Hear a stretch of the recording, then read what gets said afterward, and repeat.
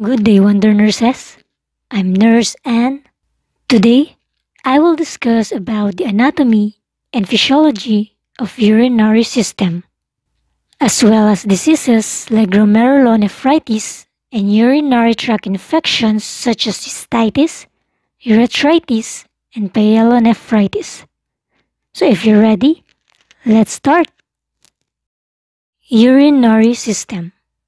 The function of the urinary system is to filter blood and create urine as a waste byproduct.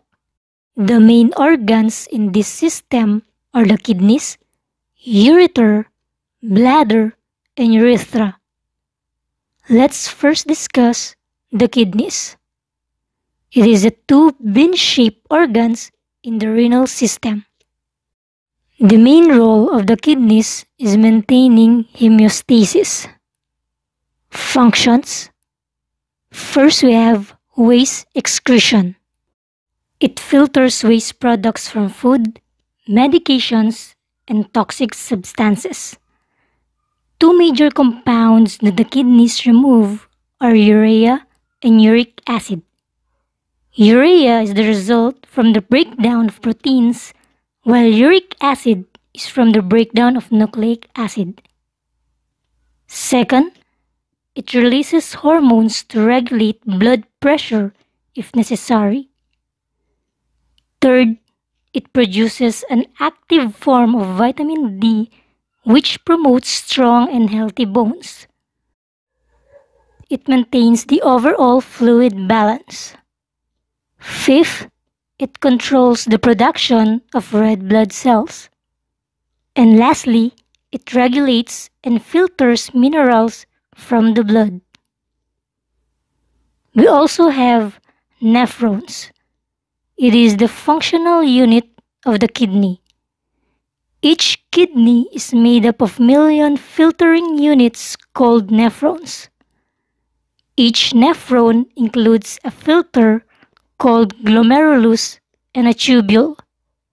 The glomerulus filters the blood and the tubule returns the needed substances to the blood and removes waste. Next, ureter.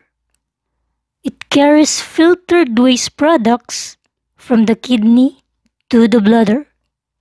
The muscle walls of the ureter tighten and relax to move the urine down to the bladder. Bladder. It is a hollow organ that stores urine. When a certain amount of urine is reached, the bladder signals the urge to urinate. Lastly, urethra. It is the small tube connecting the bladder to the outside of the body. During urination, the brain will signal the bladder muscle to tighten.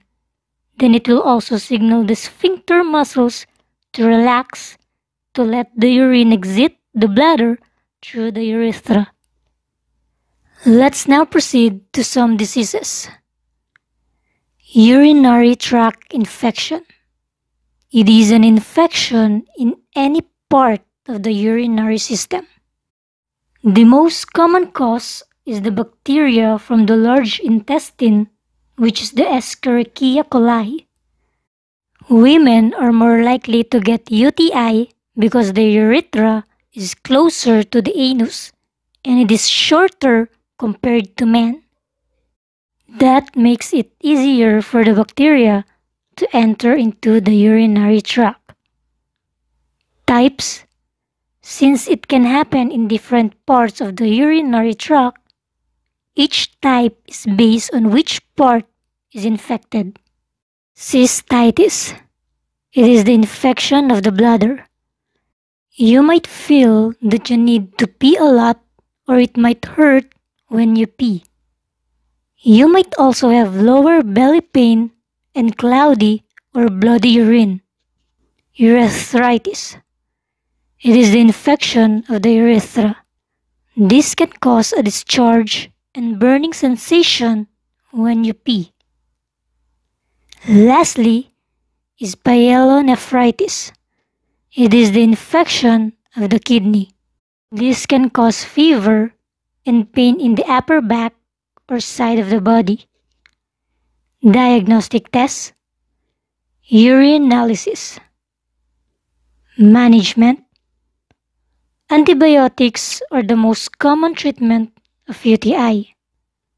Drink plenty of water to facilitate in the flushing of the bacteria from urinary tract.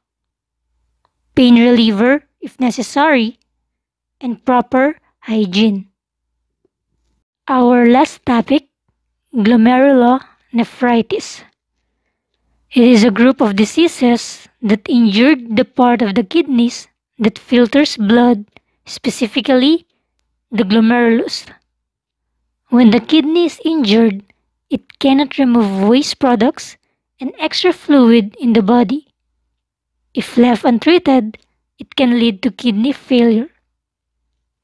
Types: acute and chronic glomerulonephritis.